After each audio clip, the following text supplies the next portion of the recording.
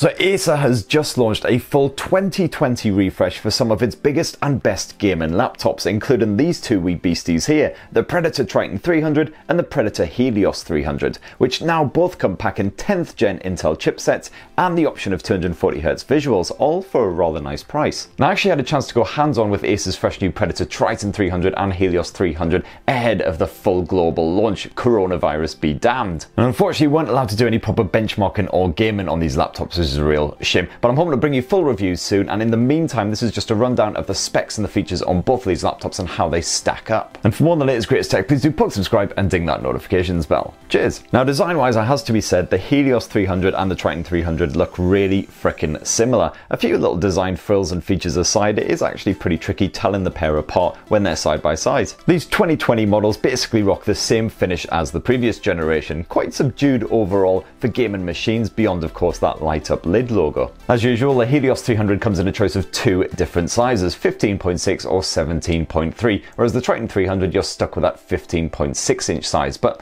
should hopefully still be enough to satisfy. And both of these Predator gaming laptops are also impressively slim and light as well, considering the smarts stuffed inside. That's definitely helped along by the lightweight aluminium alloy chassis. Those 15-inch models both weigh around the 2 kilogram mark, so they shouldn't put your back out when you're lugging them around. And it's the same standard selection of ports whatever your choice of gaming laptop too. You get an Ethernet port for wide connections, you get 3 USB-A ports and 1 USB-C, and you also get HDMI and mini display port for outputting to a 4K display or whatever you fancy. And it's an IPS screen built into both of these gaming machines too, framed by slender bezels down those left and right edges. You don't get a 4K option here, but those Full HD visuals are pretty damn crisp. I didn't get a chance to get my hands on any games annoyingly, but video certainly looks pleasingly sharp with plenty of fine detail on display. The base model of both of these laptops comes with a 144Hz refresh rate, but you can throw a bit more cash at Acer if you like and boost that up to a 240Hz refresh rate if you like. It won't really help me with my knackered old eyes and alcohol dampened reaction speeds, but hopefully you young'uns will get a slight advantage in your Call of Duties or your PUBGs. And if you snaffle the Triton 300, well, that apparently offers a full 100% coverage of the sRGB gamut as well, which is great news if you want to edit photos or video when you're not busy capping fools online. And both of these Acer laptops pack the latest 10th gen Intel Core H series processors as well, unlike the base version of the MacBook Pro. Hey, screw you Apple. And you get a choice of chipsets as well, with both of these gaming machines going up to a Core i7. The models that I personally played with had the Intel Core i7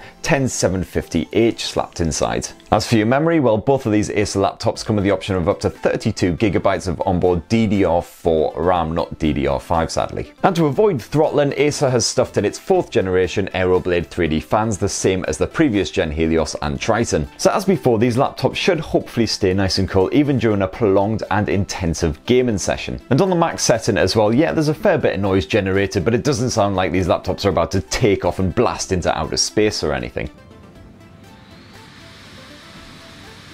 And as for the GPU, well, you got a choice of different SKUs again with both the Triton 300 and that Helios 300, but both of these laptops come with an option of up to a GeForce RTX 2070 stuffed inside, giving more demanding users some serious graphical grunt. And of course you've got Acer's Predator Sense app on board as well, which gives you full control over the fans, and you can also overclock the GPU when pushing the laptops to their limits, something that can also be achieved by poking this here turbo button on either machine. You can also customize the keyboard backlighting, although sadly not for individual keys, only the 4 separate sectors. And speaking of those keyboards, they're basically identical on the Triton and the Helios. You get a dedicated keypad on both, and it's quite a firm action overall. Now to the sexy subject of storage, and the Helios 300 supports dual SSDs in a RAID formation and can even take an internal hard drive of up to 2 terabytes in size. And meanwhile, the Triton 300 has space for 3 separate SSDs inside that metal chassis as well, so no worries whatsoever if you want a good selection of games to play on the move.